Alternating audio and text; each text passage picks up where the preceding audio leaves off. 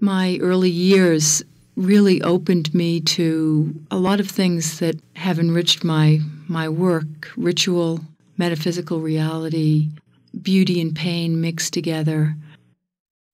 My life has been very complex, and I think that complexity has been what's been most influential in my work. The fact that I've had, lived in different cities, and that I've had different careers, and that I've been on a very, dynamic kind of journey in a way that I never pre-saw or that I never really set out to do.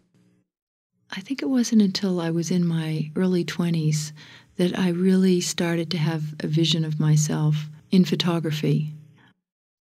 When I was younger, I was very much influenced by biography and by autobiography.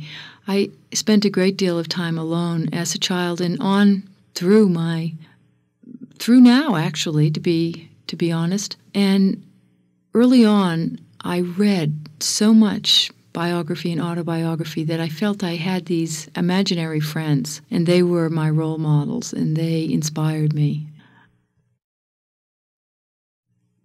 I don't intellectualize a lot about my work when I'm doing it. I can talk about it after I've done it. But what I find is when I finish a project, I feel very emptied out, and I don't feel as if I'm ever going to have something, some new body of work that matches it or that I'm pleased with. And then slowly, by just working, I have one day where I do something that really jolts me, and where I have a sense like, this is it. I'm sailing into a new arena.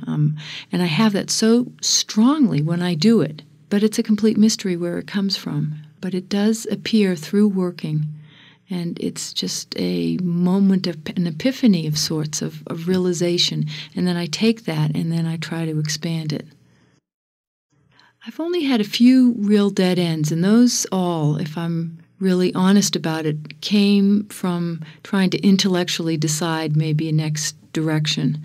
All the really wonderful transitions happened completely through some kind of grace or internal mechanism that's not related to a thought process per se.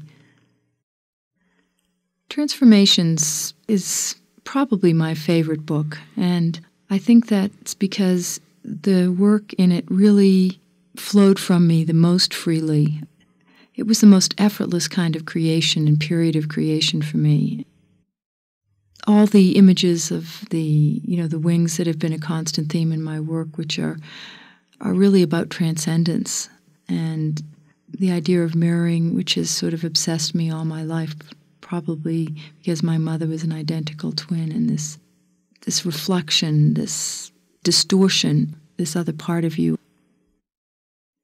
Skin has always been a major theme in my work, and I've always been fascinated by the life cycle and the way skin metamorphoses over time and is beautiful at all stages, from birth to very old age, and also the way light transforms skin, the way it washes over it and transmutes it, the way people of different body types, from very thin to very heavy, have their own quality of skin and their own quality of fascination.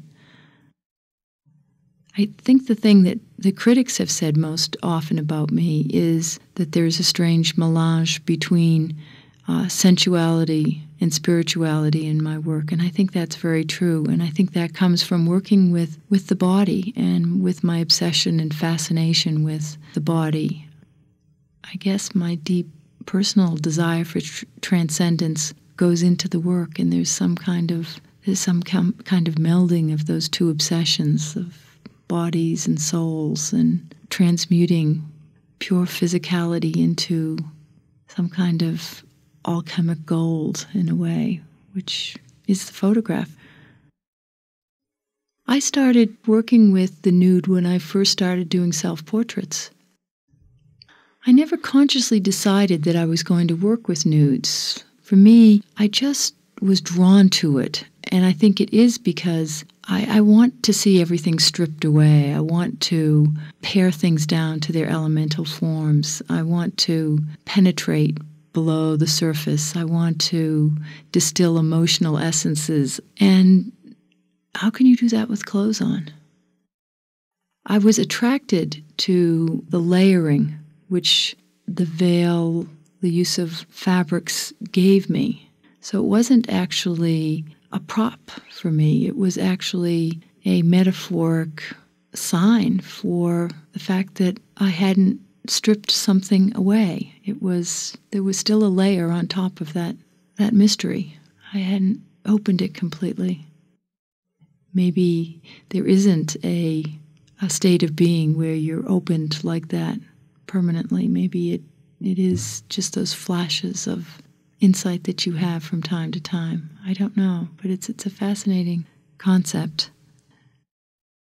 One image in Illuminations, the woman with the veil over her, to me when I looked at it, it was like looking into the mystery of what I think is the mystery of being a female.